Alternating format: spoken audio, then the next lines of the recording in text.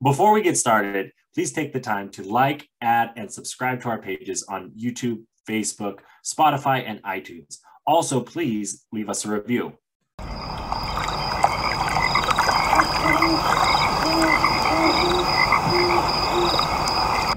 So to me, this baffles me because you could enter a country, commit murder, get back on your sailboat, get to another island. The country wouldn't even know that you had set foot on the island.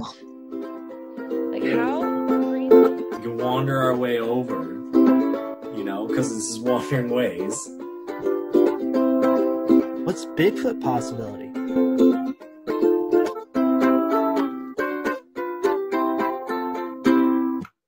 Link. Clink, click, clack, clickety clack. What's up, everybody? Welcome. It is another wonderful Wednesday with the Wandering Ways crew on the Wandering Ways podcast. I am the first wanderer here, the Reverend Ulbrich, and with me, as per you, the second wanderer. I don't know what we're going. I haven't even introduced. This guy's always interrupting, but it is Ranger Zach. How we doing? Who deemed you the first wanderer?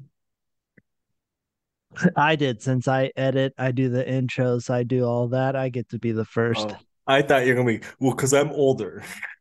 Oh no. Fair. And I did hear you updated the new commercials.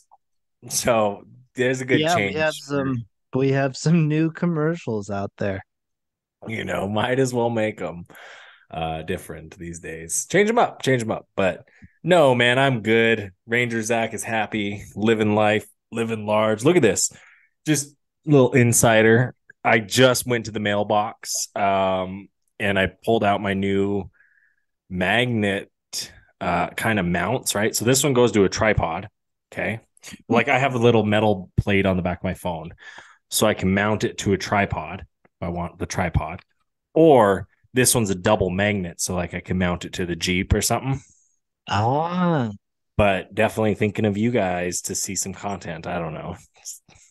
There we go. He's always thinking about that kind of stuff. Because I mean, it's not like there's any big trips in the future or anything like that. So, shocker. Sorry. Speaking of big trips, Iceland alert. Here's a little pro tip to the wanderers. So my camera lens, the wide angle, right? It was broken. Jared took it into Bozeman camera. They said the clutch slipped. It's going to, it would just be better to buy a new one is what they said than repair it. I thought about taking it into Portland, didn't. Instead, I talked about that on eBay, sold the lens on eBay, used that money for a new lens, and it really only cost me like $60 difference when you break it down. And I was like, you know what? Like that's less than like a repair would have been. So tip for the wise, sometimes you could sell it. Sell stuff that doesn't work. That's always the best way to go. Well, you can do that for parts and stuff on cameras. And like, I'm sure there's some photo genius out there that could fix a clutch slip. You know what I mean? Oh, I know. I'm just giving you a hard time. I know you are. You're selling a broken item on eBay. Hey, I've sold socks on eBay, used socks on eBay. Everybody's got something that they're into. But yeah, no, and some people aren't into that, and they're into the Wandering Ways podcast, and they're into nature, and they're in for a treat today. Because I was caught surprised by our guest Vickie today, and she just said one day I'm going to live at sea, and yeah, that's kind of wild in all reality. Like, go for it. I'm curious. I should have pried a little more. So maybe Vickie will have to hit you up on your socials to kind of know what you do for work more, because like to be able to do that like digitally, that's cool. Like to be able to travel to all these islands and just live life and work and enjoy life. in the way you want to enjoy it. Yeah. Yeah, it's really cool what she does.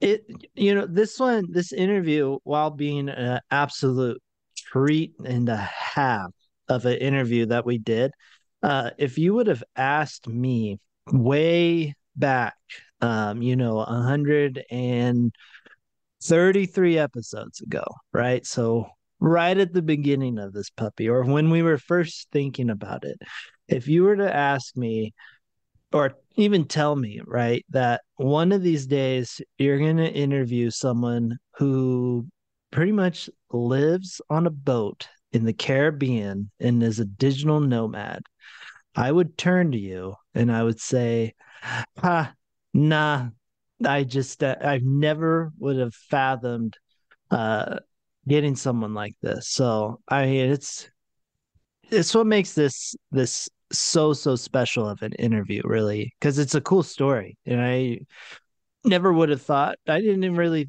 imagine a lot of people did this. So being able to talk to someone who is doing it is an absolute pleasure. Well, and you've lived on a boat in the summers in Alaska, so you kind of understand and know what it's like. Um, would you ever consider a life like this? Living on no, no, I wouldn't. That's a quick answer. No. Um, and I think part of it is, well, like she was saying, you have to really enjoy the good parts of it Right. because it will make those bad parts so easier to get through.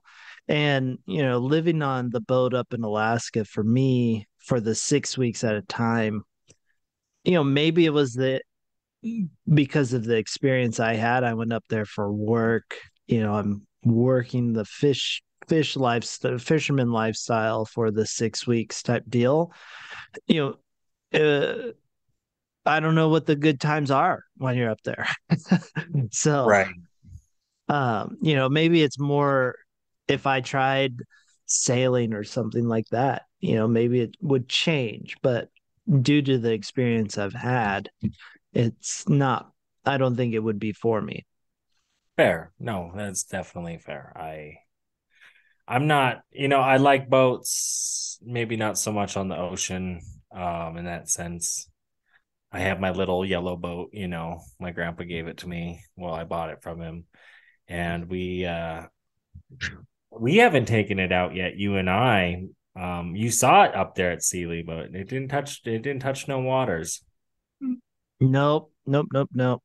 I mean, I do love the ocean. I do absolutely love the ocean. So, I'm jealous that she can just wake up, take 4 steps, and jump in it. That is very cool. But no, I don't want to spoil too much of this interview because there's so many awesome things in it. So we're just gonna kind of make sure to hit her up on all the social medias. It's her first name, last name. I'm gonna apologize. I do not know how to pronounce Vickie's last name, so I don't want to butcher it that bad. I butcher simple names, so complicated ones, I'm gonna even do an even worse job. So, but yeah, make sure you check her out on all of her socials, and make sure you give this whole podcast a listen, or this whole interview a listen, because it's a hoot and a half, a treat and a half, a pleasure and a half. It's everything and a half and more. So with that being said, let's meet Vickie.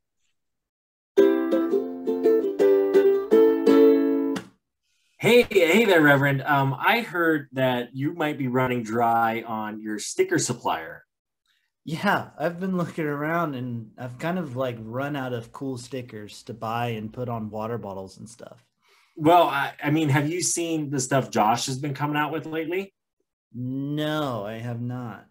Well, he is doing some really cool stuff with the Shop LS 574. Yes, they're working with indigenous communities and making some really cool stickers. He has a really cool Buffalo Mountain sticker. There's even water bottles, hats, sweatshirts, the whole swag. And we even got a discount code for you guys. Yes, if you use Wandering Ways at shop LS574, you're going to be getting a discount on your next purchase. But not only that, you're going to be giving a percentage of that sale to the Little Shell Tribe, as well as they donate $1 of every sale to murdered and missing Indigenous women. So just such a cool thing going on there. You know, you use the code Wandering Ways, WANDERING WAYS, and you put that in there, boom, you're getting a discount. Alrighty, we are super, super excited. We have an awesome guest on here today. We have Vickie, and she has some stories to tell. So to kind of just get things going, Vickie, if you want, just kind of introduce yourself, kind of like let the people listening just kind of know what you're doing a little bit, and then we'll kind of roll from there. All right. Awesome. Thank you. Thank you, Mark. And thank you for having me. So my name is Vickie. I'm a Canadian who just escaped the cold Canadian winters to live full-time in the Caribbean. I'm currently living on a beautiful 30-feet sailboat, which I own with my partner. And I work online. So I'm a digital nomad, and I help other entrepreneurs build and scale their remote-based business. Nice. The first question I really have, and it's the moment that I kind of heard your story, I've been wanting to know kind of this answer, but what inspired you to leave Canada and to live on a boat and become this digital nomad? Okay, awesome. I had this moment about 4 years ago, a little bit, almost 5 years now, where I went on a chartered trip to the Bahamas. So a chartered trip is when you rent a boat with a captain, for those listening who don't know.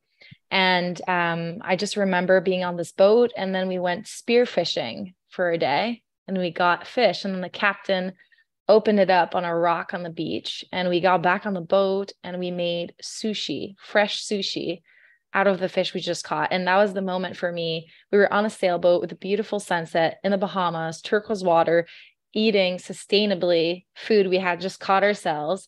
And my brain exploded. I was like, okay, this is the life for me. This is the life that I want.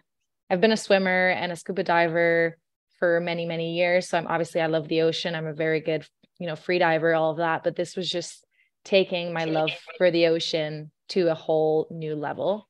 And so I came back home knowing nothing about boats, nothing about sailing, nothing about diesel mechanics, meteorology, electricity, and just announced to my whole family and friends that I was about to move on a boat. So as that's like happening, are you looking up like the cost of boats in the same sense people look up like the cost of a house? Like, okay, if I do this, I get this loan, I can do this for this. Wow. Yeah, exactly. Yeah. I started looking for how much is a boat? What do you need to learn to be on a boat? What kind of people live on boats? And then looking these people up, meeting with those people, going to like the sailing fair. And then it was really funny, actually, when I took up sailing in the summer in Quebec, they paired me with a summer camp for kids. So I was with 3 little boys on a 16-foot sailboat, and they were all like 12 and 13-year-olds, and there I was like 25 learning how to sail. It was the cutest. That's funny. So yeah, you really, and I bet you're just like, I hope nothing bad goes wrong. I don't want to be in charge of these little kids. Like, yeah, well, most of them were better than me at that point. oh, Nice. They've been doing sailing camp all summer. I was only there for a week, so they were a lot better than me. So that's wild. What does it take, as you say? So you went to like a sailing camp. I guess what all does it take? Do you need to be certified? Yeah, so there are different laws around the world. There are different like things that you need to have in terms of sailing. Some of the mandatory one is just a regular boat boating license, which is the same you need to drive like a Sea-Doo or a motorboat. That's pretty easy to do. You can even like do the whole course and take the exam online. Another thing that is mandatory is get a VHF radio permit. because in order to operate a radio, you need to be certified. And as long as you're, I mean, not as long, sorry, as soon as you are, I think it's 20 miles from the coast, you need to have one of those on board. So that would definitely a course that I had to do. And then these are the only mandatory per se things. But then, of course, if you hope to insure your boat, you want to have as much knowledge and as much certification and as much experience as you can, to be able to prove to the insurance people that you know what the hell you're doing. Oh, wow. Yeah, I'm sure that's, I didn't even think, that's something you don't even think about, but yeah, that's a cost that they're probably like, yeah, no, it's going to be your deductibles this much. Like, sorry, you have no experience. You're going to sink this ship. Yeah. Oh, wow. Is that radio, is it used for like safety measures? Yeah, exactly. That's what you use to like call for a mayday or a pan or call for help, or call it if you see another boat coming at you and you want to know what their intentions are. That's how you communicate. It's kind of like the same for planes, right? They have a certain like codes to learn. You have to learn a specific alphabet. Oh, wow. So yeah. Well, I guess leading into that, I'm hoping you haven't had any run-ins with pirates or anything. Oh, so the thing with pirate stories, and they are pirate stories. We've been very lucky. So far, we've been on the water for 9 months and no sighting of pirates. Okay. But we've come to the conclusion that people recycle pirate stories. Like it's the same pirate story that everybody tells in the Caribbean. So maybe there was one pirate incident in the last 4 years, but everybody keeps saying the story. So it makes us feel like they're very present. I've heard the worst stories, to be honest, about pirates more around like Thailand, Vietnam, Indonesia. I've heard some scary stuff. Like So yeah, what? the worst one I've heard was someone who the pirates boarded his boat, shaved his head, removed all of his clothes, and dropped him in a dinghy and left with his boat. So he like rowed with his little floating boat to land, arrived there naked with his head shaved with no papers, and had to go to like an embassy. Oh my gosh. That would be terrible. Yeah. That's the worst Yeah, story that I've would heard. be, yeah, But that would not be a fun time.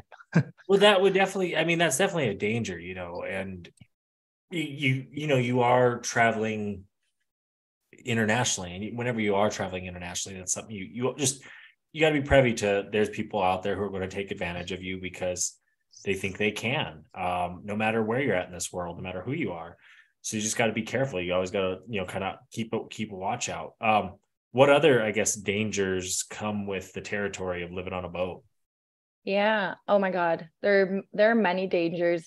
I just want to add something to what you're just saying now. And it's that what's tricky about the water is that it is in between countries, right? It's not on a certain country, there's going to be certain rules, there's going to be police, but in between countries, there's kind of this gray zone where anything could happen. And we've had like certain Caribbean islands that are not as organized when it comes to customs and immigration. So for example, when we got to St. Lucia the first time, so I think it was back in December, we arrived we cleared it at customs. So customs is the belongings, right? It's the boats, it's the objects that enter the country. Immigration is the humans. And for whatever reason, immigration guy was not there that day. So they're like, yeah, it's fine. It's fine. You'll get your paper when you check out. So to me, this baffles me because you could enter a country, commit murder, get back on your sailboat, get to another island. The country wouldn't even know that you had set foot on the island.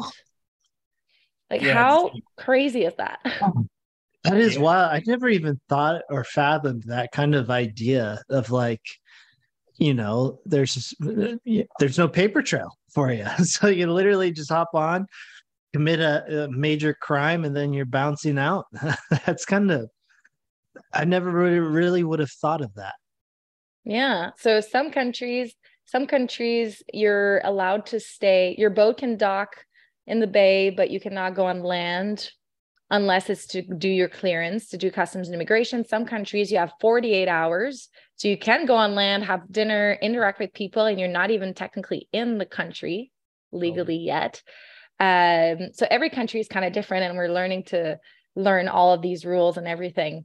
And it's a lot of it is kind of like folkloric, like folklore. Every time you are in a country, you're going to have a courtesy flag, which is a flag of the country you're in. When you arrive at a new country, you're going to bring down that flag and bring up a yellow flag, which is a quarantine flag. And once you're done your clearance, you're going to put a yellow flag on, you're going to put the flag of the new country that you arrived in to prove that you're done your clearance. And while we were, I think it was still St. Lucia, we forgot to put the St. Lucian flag just because, it's a tiny detail. We did our clearance. We went for shopping. We came back. We did not put the flag, and the Coast Guards came to us. Oh, and they were like yelling because obviously you're both on boats, so you're trying to communicate. Right. They were yelling at us. I was like, yeah, we did our clearance yesterday. So sorry. But it's funny, we could have just not done our clearance and put the flag up, and they never would have come and asked about our boat. Yeah. So it's all these funny little details, but yeah, I don't know if you want to talk about more about that, but I have more dangers about boat life coming up. Oh, I'm all for it. I don't know about you. Before we go into the other dangers, I'm kind of curious. It's got to be challenging to know the different rules when you're entering these different islands or countries. So I'm more so curious if you have an ongoing list of all right, because we've been here, this is what we need to do type deal, or is there a book or some sort? Because I mean, knowing myself, I think I would get very overwhelmed with all the different rules and customs on getting into these countries. Yes. So when we purchased the boat, it actually came with several sailing and cruising books. So I highly recommend getting some of them are not up to date. So definitely get some cruising books. We'll have all of these information for each of the countries, and even where is the clearance? Because islands are very big, and sometimes there's only one or two places to do clearance. So if you anchor in a bay that's super far, you end up paying a super expensive taxi to get to the other end of the island to do your clearance. So these books will also tell you which bays are good to anchor in, which bays are free. So definitely do that. And then most people nowadays use Facebook groups. So there are Facebook groups for cruisers in the Caribbean, cruisers in St. Lucia, cruisers in Martinique, cruisers in Grenada. And then a lot of people will just ask, hey, where is the clearance? How does it work? So you have a really beautiful, tightly knit community around you supporting you. Oh, cool. That's nice to have. Yeah. Nice. So I guess when you're not docked on the island, I'm assuming you have a hotspot if you're able to check out these space. But also as a digital nomad, I'm assuming you have a hotspot of some sort out there and it works well. Yeah, 100%. I mean, first of all, we don't have it, but now Starlink works really well. Starlink for boats as well. Google Fi, if you're in the States, there's lots of options. In the Caribbean so far, the best option we found is with Digicel in Martinique. It really has to be in Martinique. I don't know why it cannot be purchased anywhere else, but you can purchase a Caribbean card in Martinique, and it works on most Caribbean island, all the way down to Grenada, and up north, I think it's up to St. Martin's. And it's about 100 gigs of data for 30 euros per month. So that plus Wi-Fi from cafes. Right now I'm in an Airbnb. I have a friend visiting me, so she rented an Airbnb because she's terrified of boats. Doesn't want to stay on my boat for the week, which is fair. So I'm enjoying her Wi-Fi right now. But yeah, there are tons of options now. The world has changed since COVID. And every time we travel, because we've traveled before getting on the boat as well, we're always looking for what the internet situation is like before we fly or sail or walk or bus there. Right. So have you been a digital nomad before this boat venture, or did you pick it up because you wanted to work on the boat or live on the boat? Sorry. I did pick it up. I started doing digital work because I wanted to live on a boat. But when we purchased the boat, it was just the beginning of hurricane season. So we had kind of a 4 months before actually starting our boating life. So we traveled for those 4 months. We went to South Korea for a month, stayed in Europe for a bit, then did a small road trip, Canada, United States. And then we flew to Trinidad and Tobago, which is where we met our boat for the first time, put her up in shape, put her in the water. She was on the hard, and then started her sailing journey. Wow. So when you say hurricane season, so when it comes to that, because that happens essentially every year, you're not on the boat, I assume, in the Caribbean, or are you docked in islands, or I guess, how does that work? Yeah, for us, we really, really love Trinidad and Tobago. So we just haul out. Yeah, we take the boat out of the water for 2 or 3 months. We fly back home, see our friends and family for a bit, and then fly back to the boat, or travel to another place, or possibilities are endless. Some people stay on their boat all year round. They just sail below hurricane lines or higher than hurricane lines. Like, for example, some people will sail up to Canada every summer and then sail back down to the Caribbean every winter. But these people, a lot of them, they live the way that they make a living, the way they earn their money is moving boats around or is charters or whatever. For us, it would be hard because we have both me and my partner have a full-time job. So we can't be sailing 6 days a week to go all the way up north. We kind of have to juggle, with sailing life, traveling, and work all at the same time. Yeah, no, that makes sense. And that's hard. That's probably a hard balance. When you think about it, because being on a boat, it's not like a car where it's like, yeah, just go, like, and you say a sailboat, so you're using a sail. So you got to move this mast with this wind and this, and you got to know the wind, you got to know the stars. Which I bet, we're big star people up here. I know Mark's always, when we talk about national parks, he's like, which one's a dark sky park? So I'm sure you get some pretty good stars out on the Caribbean, being where you're at as well. So to use those as a map, have you been in a situation where you had to use them as that way? Unfortunately, yes. Oh, no way. I did not finish the astronomical navigation course. I started it back in Canada. I did not finish it because of COVID. I think it was like an in-person course and we all went back home or something like that. But we had to. So in November, our diesel engine broke, which is the inboard engine. And then we were stuck in Grenada for, I think, 6 weeks. And we really wanted to move up north and no one was able to fix our motor in Grenada. So we took the reckless decision to sail up to Martinique with no engine. And it's doable for like experienced sailors. I don't think we're experienced sailors yet. I think people who've been sailing for 50 years are experienced sailors. So we had no engine and we left on this journey. So we had been sailing at this point for 3 nights and 3 days. We were in pretty rocky conditions, about 25 knots of wind. So that's 50-kilometer-an-hour wind in your face. We had 2-meter waves. Some of the elements on the boat broke. So I had the 2 sheets of the front sail that ripped out. So I had to go up on the bow of the boat in the 2-meter waves, trying to tie back the ropes onto the sail. And then the winch broke, the lifeline broke, everything was just breaking, which is kind of normal for boats, by the way. Like everything is broken on a boat. You just don't know it yet. And just the way it is. Cruising is just fixing your boat in exotic places. That's what cruising is. Just if you don't know about boats. So you can kind of see the picture. And we had a crew member at this point that we had taken to kind of help us for this tricky sail and possibly help us get some sleep because, 3 days, we knew it was going to take between like 3 and 8 days to get there with no engine. So it would have been nice to have an extra hand, but the crew got super seasick. So the crew was just lying on the floor in front of the only door to the bathroom. So we had to pee and poop overboard in the 2-meter waves. All we've been eating is chips and ramen. Not brushing your teeth, just no personal hygiene, nothing.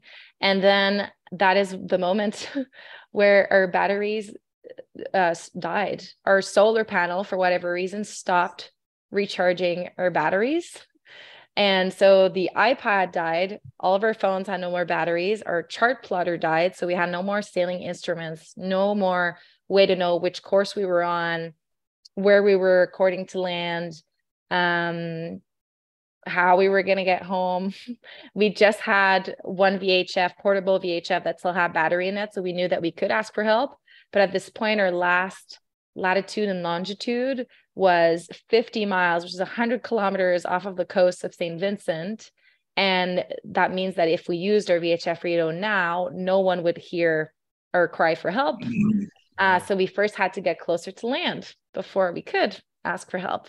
So that's when we used paper maps and the stars in order to get as close as we could to any freaking islands. Wow. And then we used the VHF radio to call Coast Guards for a towing. That's gotta be scary. I mean, I would be scared. Yeah, it was. Were you questioning your whole decision to do the whole boat, living on the boat life during that time? Not, you don't have time for that. When you're in this kind of life or death moment situation, you don't have time to question your decision. You just want to freaking survive. You want a warm meal. You want to shower. You want this to work. You kind of become in this survival mode where you don't question, why did I decide to go walk in the forest today? You just want to make it. And, about 12 hours later, I think someone relayed our message to the Coast Guards, and we got towed into this beautiful island, Canouan, and this ridiculously luxurious marina where we were not even allowed to dry our clothes around the boat because it doesn't look professional. And just to give you an idea of how luxurious this marina was. So 4 hours after that, I'm fully showered. I'm wearing a beautiful dress and I'm drinking a pina colada on the beach. And my partner and I are debriefing about this sail. And we're like, what the hell just happened? And we're just grateful to be alive and happy. And yeah, our priority was to fix our boat up and continue at that point. Wow. And you just keep going because you love what you do. Yeah, we freaking love it. I mean, I think my dream as a kid was to become a treasure hunter, like National Treasure, the movie, or like Indiana Jones. Like I wanted to be one of those cool archaeologist people who have like badass adventures. And I think sailing is like the closest I've felt to that feeling of like doing stuff that, I don't know, I impress myself. Well, you said you scuba dive. So have you tried to explore any shipwrecks or anything like that in the area just because? No, not yet. Actually, that's super sad. The only time we scuba dove in the Caribbean so far was to retrieve something. So here's the story. Oh no. While we were in Grenada trying to get our engine fixed, not being successful, we were having a really rough day. We were repairing a bunch of stuff on the boat. We were also having some electricity troubles. I had to go up the mast, fix up the electricity. So I was super tired and my partner wants to help out. And he decides to clean our compost toilet and he accidentally dropped the toilet in the sea. So he woke me up and he's like, hey, I'm so sorry, honey. I lost our toilet. And so we borrowed scuba gear and we dove and we retrieved our toilet. And now we have one again. So that was my only scuba diving story. Oh no. Well, hopefully you get to do some in the upcoming, months, or if you, I don't know. That would be great. So rolling around the Caribbean there, have you come to some favorite islands? Like you did talk about like a luxury marina. Does that fit into like some of your top places to go, or what, I guess, what are your recommends? Ooh, it really depends what you like. It depends. Some islands I loved because of the lifestyle. Sorry, not the lifestyle, the nightlife. Some islands because of the food, some islands because of the water. I have to say, like St. Vincent and the Grenadines has the most beautiful turquoise water. It's similar to the Bahamas. Martinique obviously has like the infrastructure of Europe, of France, which is very different. It's a Caribbean island where you can get stuff done if you need to get your boat fixed, if you need to get boat parts. It's going to happen a lot quicker. Grenada had a lot of social activities, a lot of fun nature, also beautiful waterfalls. That was great. Trinidad has some of the best food in the world. Trinidad and Tobago was like colonized and had people from so many different cultures. So you'll find amazing Indian food, African food, Caribbean food, Creole food, all of that. And it's also much cheaper than the other islands. So if you want to eat really good for cheap, Trinidad is the way to go. Also, Trinidad has beautiful biodiversity. People forget, but it has a higher biodiversity than like species per area than Brazil. Oh, Oh, wow. So wow. for bird watching and all that, Trinidad and Tobago is just absolutely amazing. Wow. Yeah, I had actually I've heard good things about Trinidad and Tobago. I'm just, I don't know, it's never crossed my mind to really go and visit, but I have heard fantastic things about it. Yeah. No, the only thing I heard was from Matt Buddy. He met some girl on Match.com from there. Yeah. He was, It's a beautiful accent. It's a yeah. crazy, it's Yeah. like a sensual, soft. I love the Trini accent. It has something to it. And I mean, Carnival, you got to live that once in your life. Like Trinidad Carnival is insane. I wasn't there for Carnival. I was here in Martinique for Martinique Carnival, which is also very cool. But I think Trinidad takes it to a whole other level. Well, yeah, that's actually one thing Matt did say. He did, because he's like, it's like the Rio one. It's almost as good, they say, as Rio's. Yeah. Which, I mean, Yeah. And the I've been fortunate enough to actually meet people from Trinidad and Tobago. Actually here in the US in Oregon, because they had the World Championships for track up in Eugene. And there are some Trinidad and Tobagan like runners in this event, and they're the fans from all over the world. They come and they support their country like no other. Mhm. And man, these two guys with the Trinidad and Tobagan flag, they were going nuts, and like the group I was with just loved everything about them. So we picked our winner for that like heat. We were like, we want this guy to like him to go, because we were just all about it. But they're super nice people, that we met. And that's fortunate when you're at like a big athletic event. You're gonna probably meet nicest people there. But I'm almost certain, just because from my travels, that the people are probably not far off there in the country themselves in Trinidad and Tobago. Mm-hmm. Interesting. Yeah. No, they know how to party, that's for sure. Yeah. So one of the questions I do have for you is, when you were starting out, what is some of the advice you wish you would have given yourself, or if you have for others trying to start these journeys? Awesome. Do you mean sailing specifically? Or living on a boat, I guess, too, kind of both. Okay. Sailing and live aboard life. First thing I want to say is, if you have a boat that is anywhere under $60,000, be ready to invest about the same amount in repairs within the first 2 years. Oh, wow. Yeah, definitely learn as much as you can about mechanic and electricity before you get there, because that will save you hundreds of dollars and will make you feel a lot more confident that you can keep your boat in shape. Do not purchase secondhand dinghies. I think that's the biggest mistake we made. Every time someone asks me if I have any regrets in my life, I'm like, yeah, buying secondhand dinghies. So those are like the little, it's like our car, right? It's what we use when we want to get from our sailboat to land. And we just have terrible dinghy adventures where we purchased 2 secondhand dinghies and ended up investing tons of dollars to fix them, and they were never good enough. And we'd wake up in the morning and they would deflate and our outboard would be underwater, which broke our outboard. We ended up one day, we were trying to go to land, and the whole floor of one dinghy just fell. So we were like trying to retrieve our bags, our dry bags with our computers, the oars, parts of the floor, while holding on to our floating duck. So it's been a real mess. So yeah, definitely. Now we've purchased a brand new thing. I think it cost us $4,000, but it is like a Cadillac of dinghies. Everybody wants rides in their dinghy now. So yeah, don't be afraid to invest in a good dinghy. Like, that's your comfort. That's how you get to land. Get couples therapy before you go.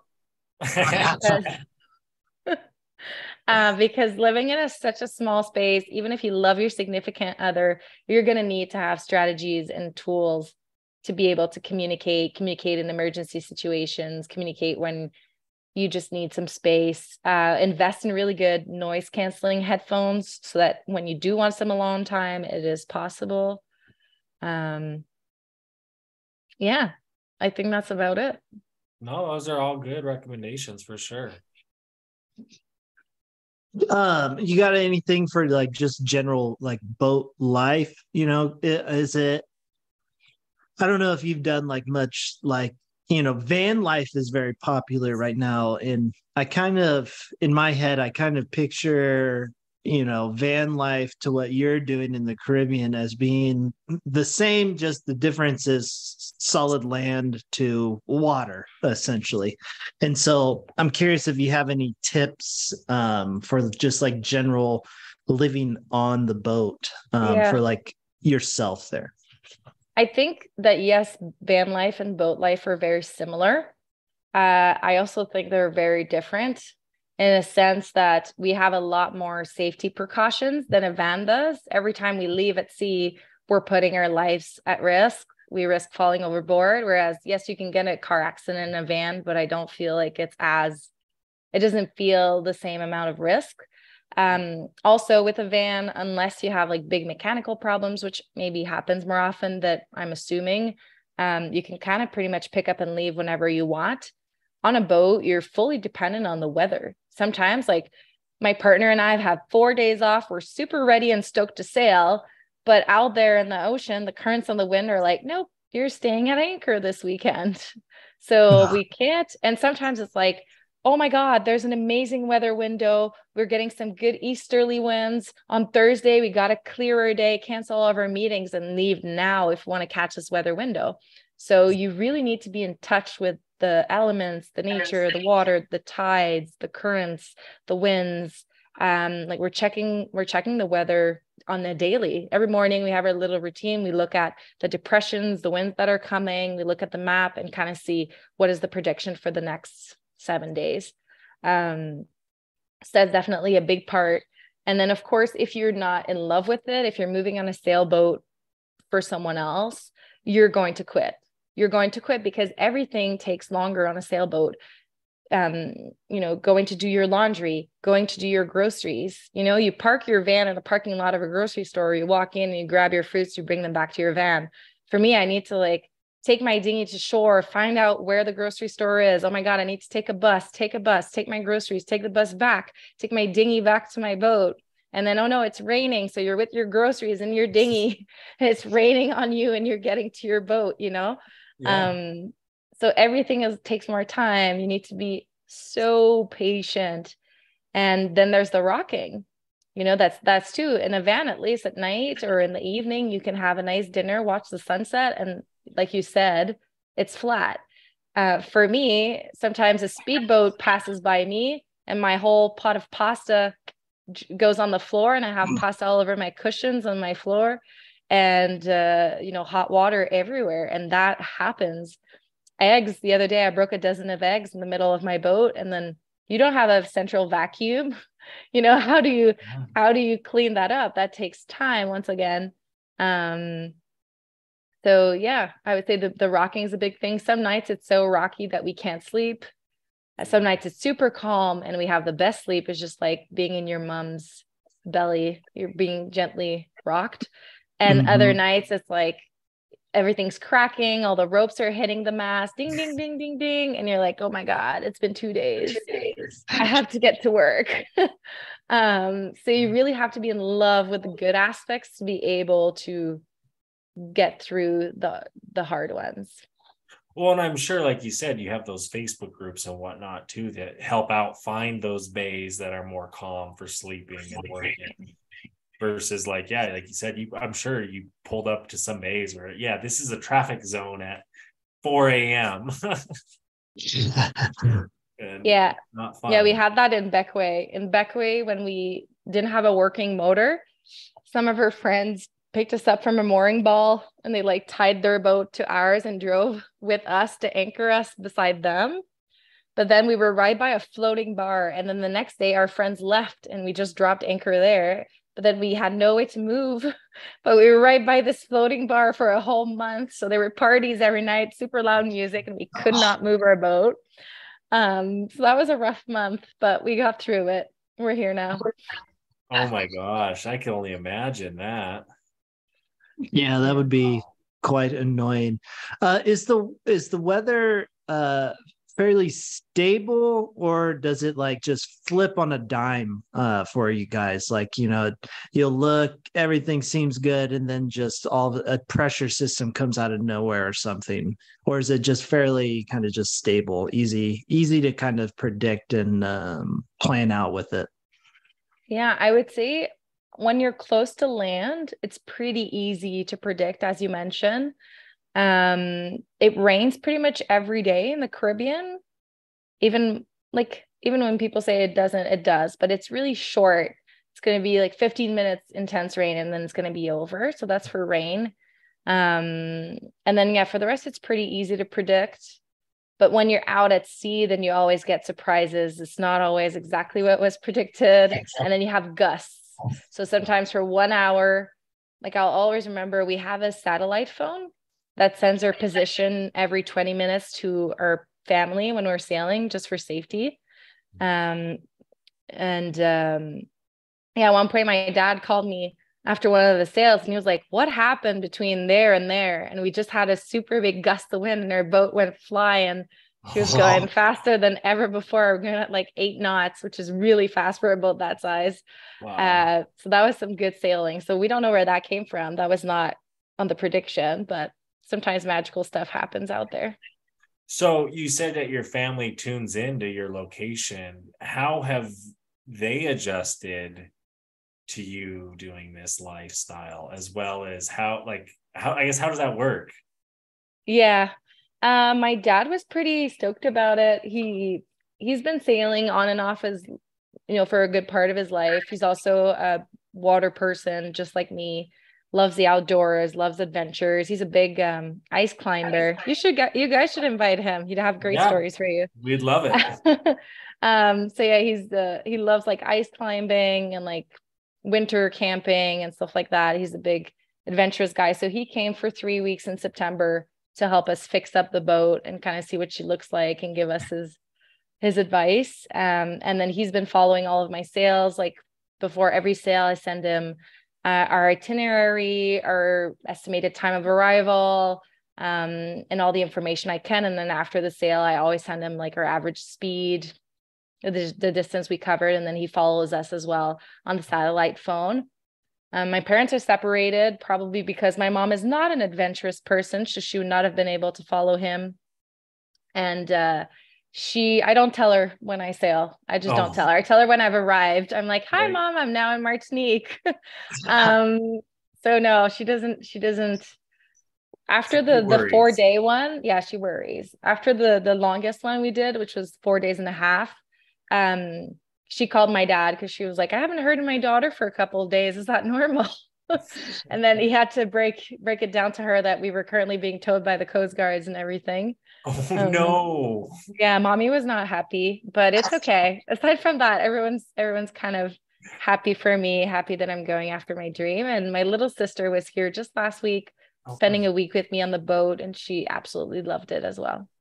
oh, good. That's good. So it's good that you're able to do that. You're not just almost able to resume your normal life, pre-COVID in that sense of like traveling. You can see people whenever. Yeah, that's Yeah, that's exactly. neat. No, I guess when you're in, I've never been to the Caribbean, the Bahamas, all the islands in that area.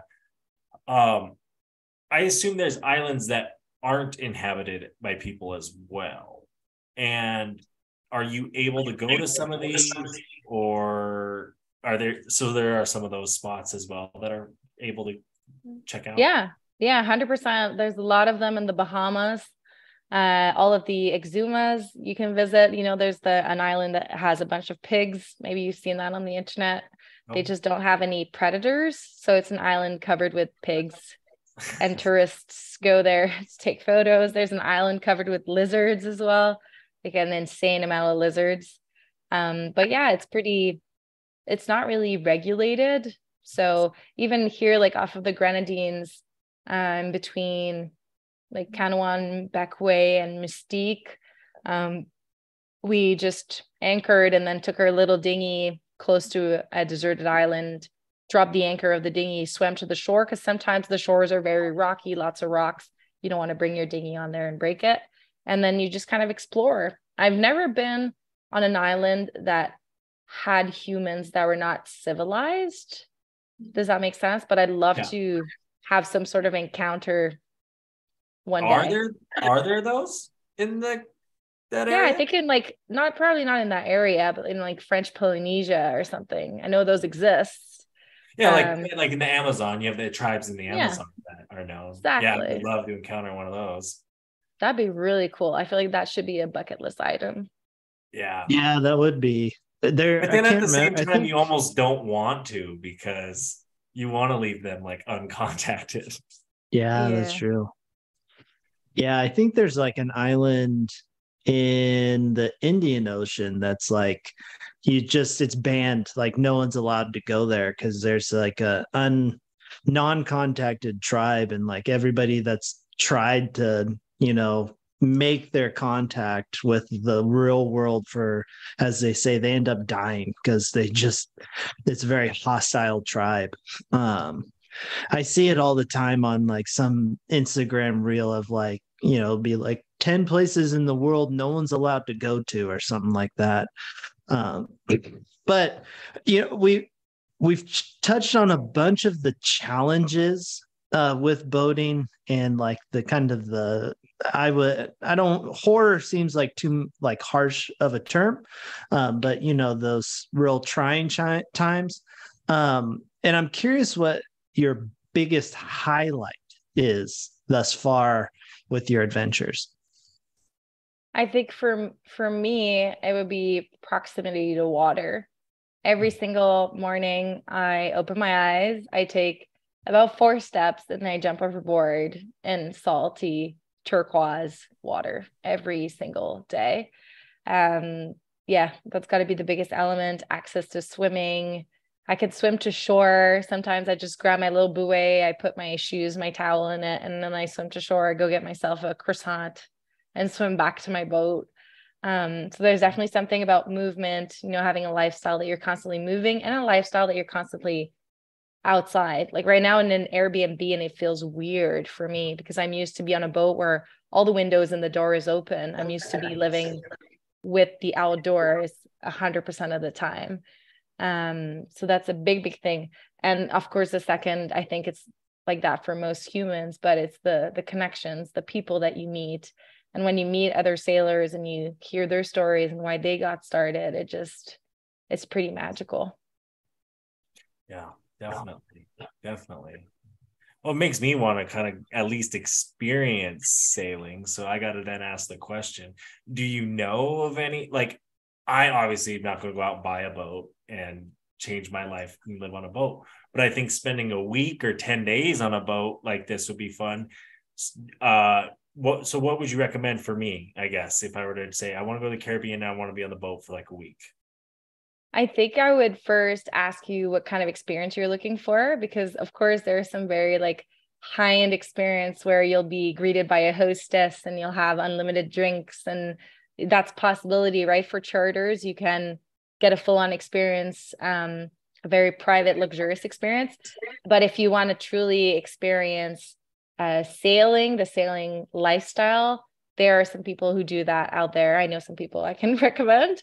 And as well, if you're looking for courses, because some people offer sailing courses where you can take a 1-week sailing certification in Guadeloupe, for example, and then food is included and whatsoever. Oh, wow. That's awesome. That's really cool to know. Thank you. Do you see yourself living this way for a decade, more than decade, or do you kind of just see this as this is this time in my life type of deal? I think we're going to continue as long as this is fun and as long as this is serving us. We're really going one season at a time, right? Because every hurricane season we haul out. So we always have an opportunity to say, no, we want to sell the boat, buy something more comfortable. I think my partner and I are discussing, we definitely would like to buy a bigger boat. And I think we're looking at the Mediterranean. So I think we're going to sell this one in the Caribbean and then start a whole new adventure and on the Med.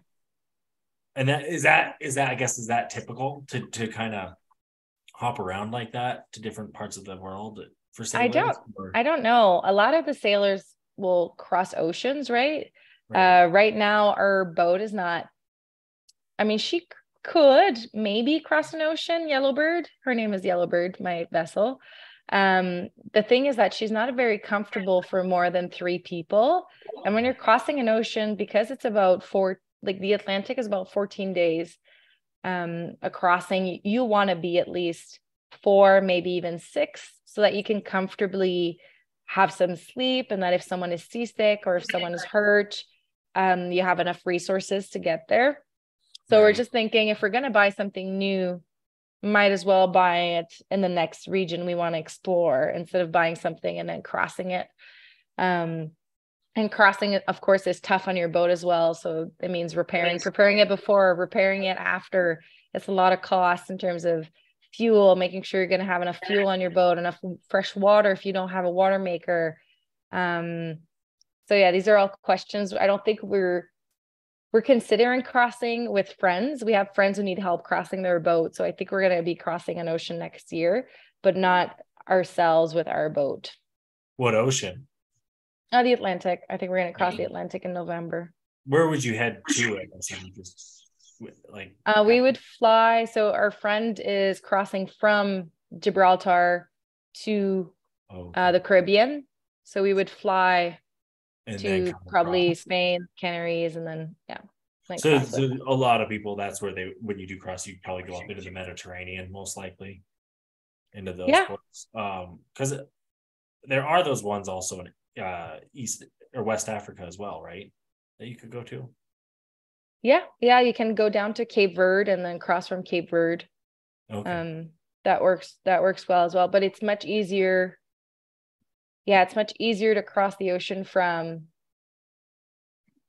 going west or going east. I'm having a moment of doubt here. From Europe to... That's going east. That's the harder one, I think. Okay. I'm not sure anymore. I would please someone look it up. Well, coming from Europe would be west, right? You would be headed west but if you're going that way, it'd be east, right? Yeah. So one of them is harder. Not sure which one at the moment. I mean, the Titanic sunk, so you know the Atlantic's dangerous. Well, and don't they say over there in the Outer Banks of like North Carolina that like those inlets, they had the Oregon Inlet over there is one of the most dangerous like shipyards in the world, just because really I did not know about that. Well, it's like the tides and how it's like a swamp kind of. Yeah, I unfortunately have to cut it. I have to be that guy. I'm oftentimes actually I am the guy every time, because we're starting to run out of time. But we finish every one of our episodes with what we call like the final words. So you being the guest, we're going to let you kind of go first. And with these final words, it can like literally be anything you want. If you've written a poem you want to share, a song you really like, if you have something you want to plug, you have a PSA, like it can be like honestly anything you'd like. But it's just kind of the final last thing to say. So kind of with that being said, lead us off in the final words. Awesome. Thank you, Mark. And thank you so much for having me. This was a really fun conversation. If you're curious about sailing, curious about digital nomads, definitely connect with me. I am everywhere. Instagram, LinkedIn, Facebook. My handle is always just my name, which you can find probably somewhere around this podcast. I do live on Instagram, though. It's my preferred social media, so you can connect with me there. And make sure that you create a life that you can't get enough of. Make sure that you dare to do those things. And remember that if you're feeling stuck right now, stop focusing on everything that you don't know and start focusing on all the things that you can learn.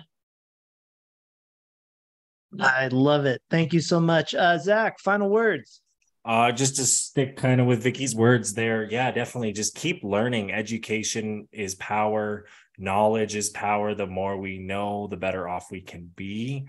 And to educate ourselves. You learned a new hobby. You learned how to sail. Why not go learn something crazy like that? Like, I know Mark wants to go climb a mountain, so he's got to get all certified and do all that stuff. So we got to make sure he does that. You know, you're over here sailing. We got to get Mark climbing mountains. But other than that, just set your goals, set them low, set them high, reach them, and just keep living a wonderful life. All right, I'll pass it over to you, Mark.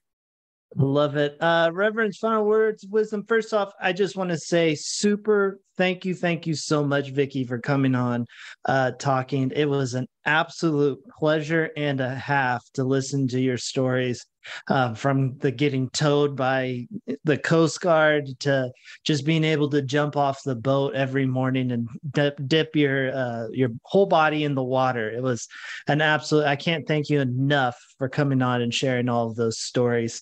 I wish you the best in all of your next travels. Hopefully the boat isn't too much repairs for you, and so you can travel as carefree as possible. But kind of that being said, thank you so much, and peace out, everybody. Bye.